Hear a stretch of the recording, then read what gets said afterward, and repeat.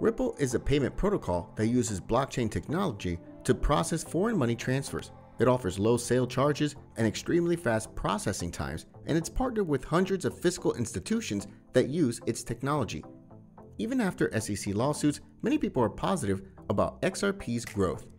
In today's video, we'll discuss why people are buying XRP like crazy right now.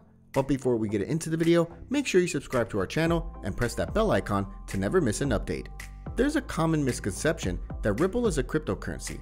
Ripple itself is not a cryptocurrency, but it does have a native cryptocurrency called XRP. Those who like Ripple and want to invest in it can buy XRP. Although Ripple has potential, it also has had some high-profile issues. Most specifically, the U.S. Securities and Exchange Commission, the SEC, filed a suit against it at the end of 2020. Even so, here's a complete look at its story so far and how it works, if this crypto project caught our eye. Software developer Ryan Fugger came up with the first interpretation of Ripple when he innovated Ripple Pay in 2004.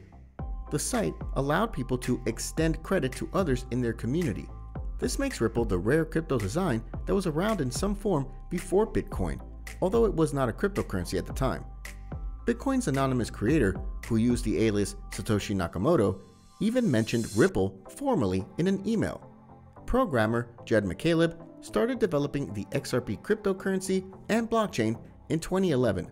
He signed a team, found investors, and approached Fugger about using his Ripple Pay network in 2012.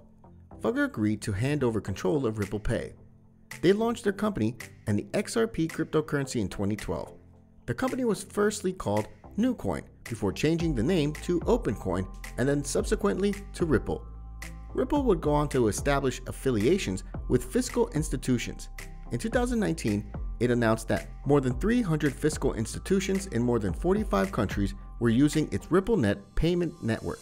However, Ripple's success so far is one point in its favor, if you're arguing whether this cryptocurrency is a good investment.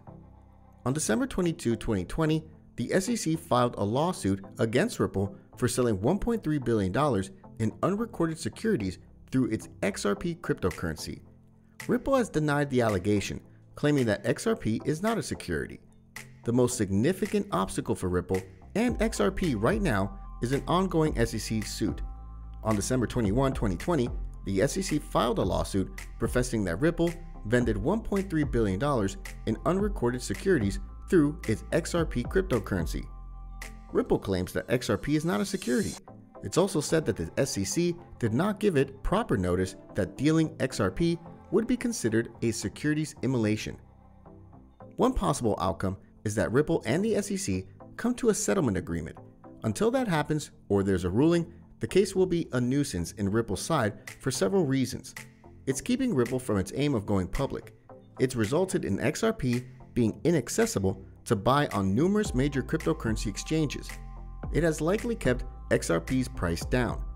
To be fair, it has still quadrupled investors' money in a year.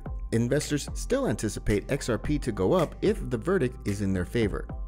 That's all for today. Let us know your views in the comment section below, and don't forget to like this video before leaving. Thanks for watching.